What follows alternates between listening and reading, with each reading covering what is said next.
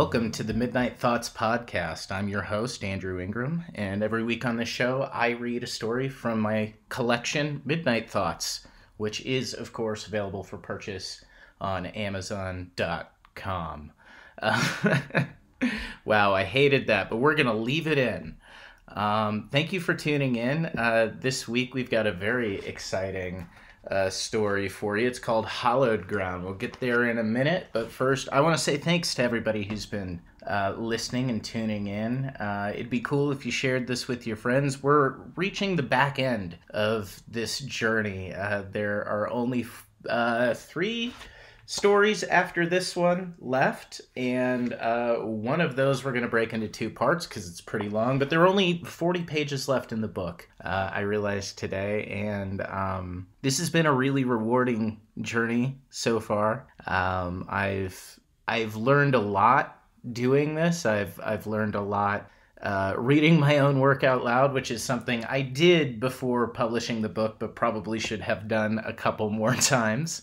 There, I've caught mistakes, stuff that's kind of embarrassing, but you know what? As I've said many times in this journey, perfect's the enemy of good, and I'm making art for myself and for my friends, and, doing the best I can with a shoestring budget, and I'm still very proud of what I put together, and people have only said nice things. It would be really funny if somebody read my book and told me they hated it. I would honestly kind of appreciate that, because at this point I feel like I'm being pandered to. So I'll tell you what, if you don't like this, tell me.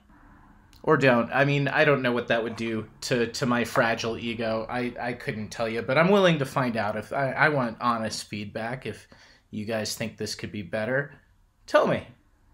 All right, I feel like my intros have been a lot shorter than this lately, and now I'm just rambling. So let's go ahead and get into it. Thank you for listening. This is Hallowed Ground.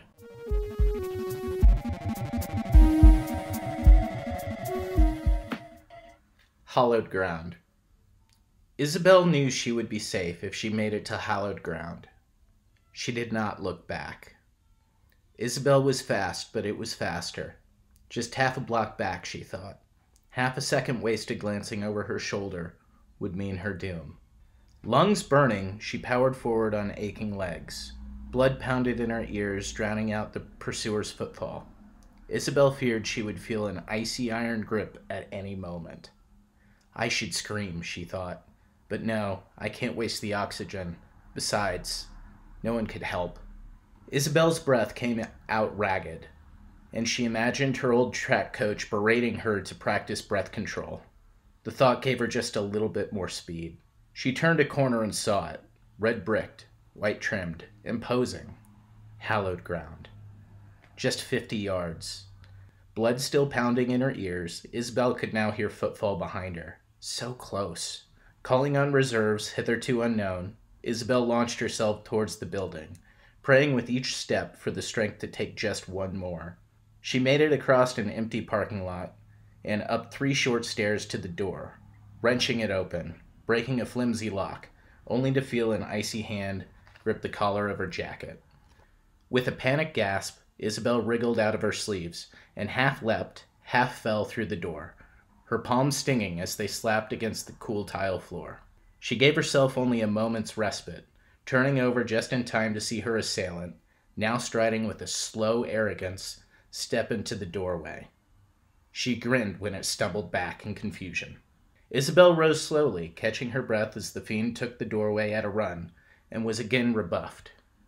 She took a slow, confident step back towards the door, coming face to face with her pursuer. I don't understand, it growled, teeth gleaming. This place is not holy.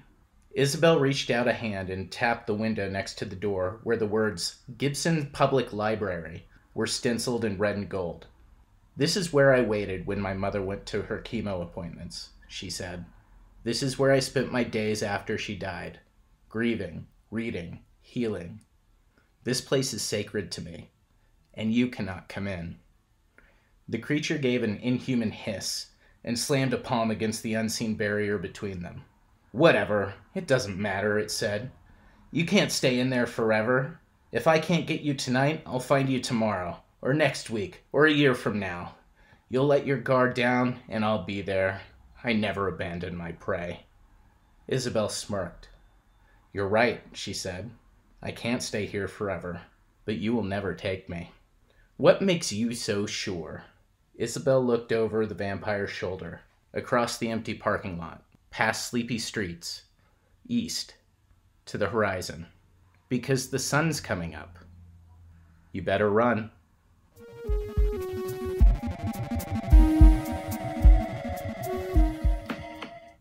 So that was Hallowed Ground. Thank you for listening. I kind of like that story a lot. I think it's cute. You don't see a lot of stories where someone outruns the vampire, or the monster or whatever. I know that kind of breaks trope there, but I think it's good. I think the payoff is pretty cool with the library. Libraries are really, really important to me.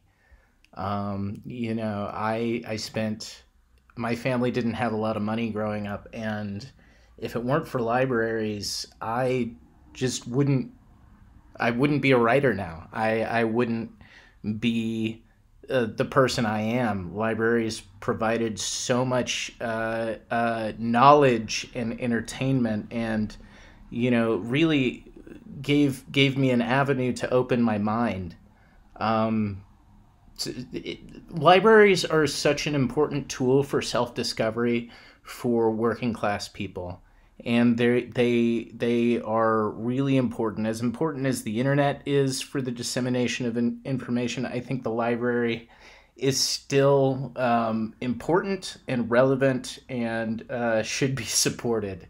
And for my money, they are some of the most sacred spaces in human civilization. Okay, well, that got weird and overly dramatic. I'm sorry, guys. I just like libraries a lot, and if you don't, I don't know. That you should check them out. They're pretty cool. All right, let's get to plugs. As always, our theme music was created by False Idols. Check him out.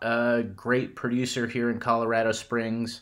I absolutely love Cyberpunk Panic Attack, the theme song for the show. And you should check me out on social media at Andrew Ingram 88 on Instagram, or on Facebook or Twitter at Drew Joker Ingram. I don't really care if you follow me on Twitter at this point. I'm pretty much off of there. But check me out on Instagram. It's a fun time. I'm really good at taking pictures. And as always, you buy the book if you would like to read ahead. That would make me feel very good about myself.